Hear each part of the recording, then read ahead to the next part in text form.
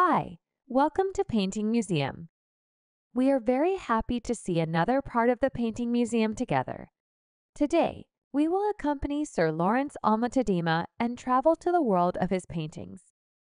Sir Lawrence Alma-Tadema, 1836–1912, was a Dutch-born painter who later settled in the United Kingdom. He became the last officially recognized denizen in 1873.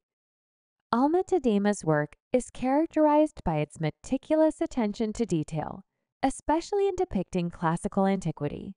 One of his famous paintings is A Kiss, created in 1891 during his golden period.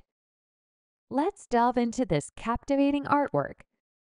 Title: A Kiss. Date: 1891. Style: Romanticism. Genre painting medium, oil on canvas. Dimensions: 62.9 x 45.7 km. Location: private collection.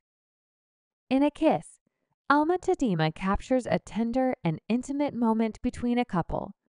The figures are enveloped in a golden cloak, their faces hidden from view. The luxurious marbled interior and the dazzling blue Mediterranean Sea and sky in the background add to the sensuous atmosphere. The painting exemplifies Alma-Tadema's mastery in depicting classical themes and his ability to evoke emotion through meticulous details.